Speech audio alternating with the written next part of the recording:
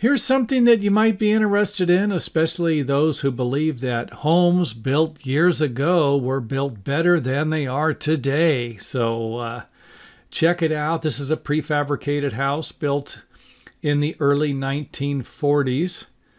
And not a lot to them. Bolt them together. This isn't rocket science. I could see how these prefabricated homes would have made master carpenters out of somebody within a couple of days.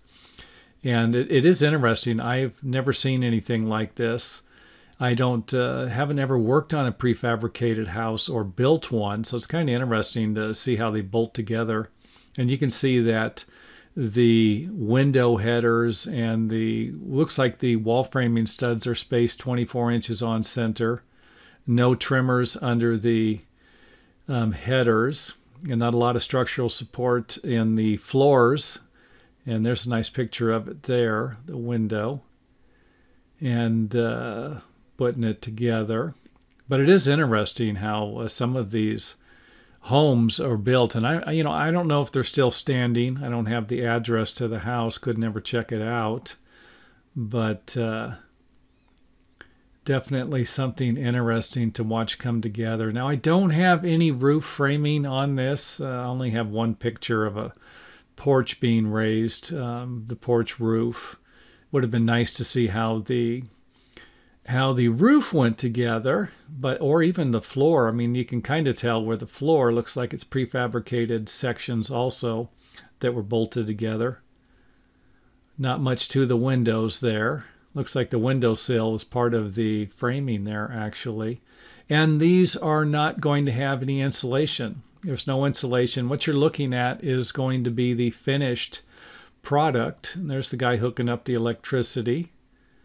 The porch roof being raised. And again, it's all in sections. The finished product there.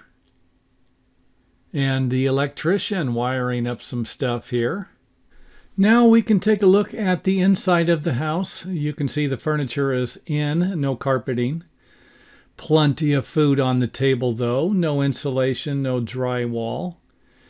And I doubt if they had any heating or air conditioning. But anyway, now we have a pretty good idea, except for the roof framing, maybe the floor framing, and some of the other parts of the house, what it might have taken to assemble something like this. And again, I'm sure that most of this stuff was just simply prefabricated, bolting it together, and you were done. And but it would be interesting to know how long it would have taken to build one of these homes. So if anyone has any information about that, feel free to share it with us in the comment area.